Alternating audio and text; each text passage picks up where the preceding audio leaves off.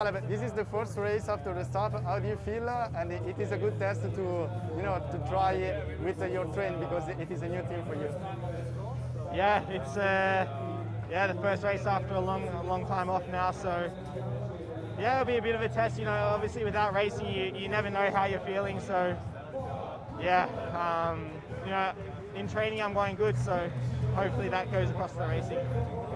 Don't you fear that maybe you can race just one race before Milan-San Remo? Isn't that maybe a little?